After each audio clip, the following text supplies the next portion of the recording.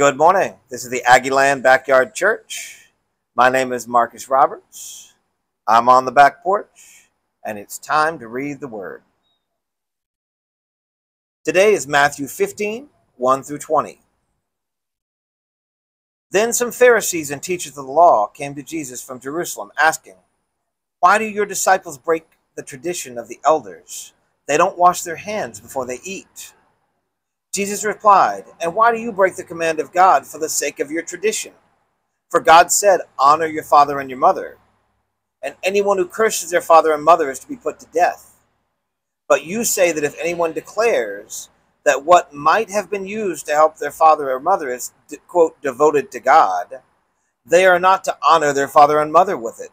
Thus you nullify the word of God for the sake of your tradition. You hypocrites! Isaiah was right when he prophesied about you. These people honor me with their lips, but their hearts are far from me. They worship me in vain. Their teachings are merely human rules." Jesus called the crowd to him and said, "Listen and understand. What goes into someone's mouth does not defile them, but what comes out of their mouth, that is what defiles them." Then the disciples came to him and asked, "Do you know what the Pharisees were offended? Do you know that the Pharisees were offended when they heard this?"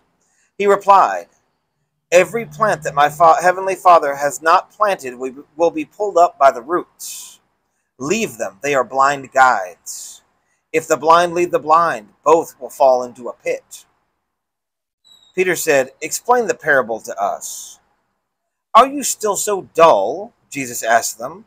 "Don't you see that whatever enters the mouth goes into the stomach and then out of the body? But these things that come out of a person's mouth come from the heart, and these defile them.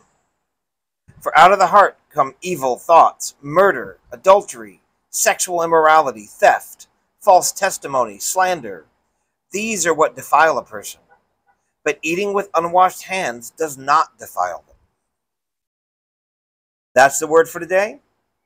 Have a great day.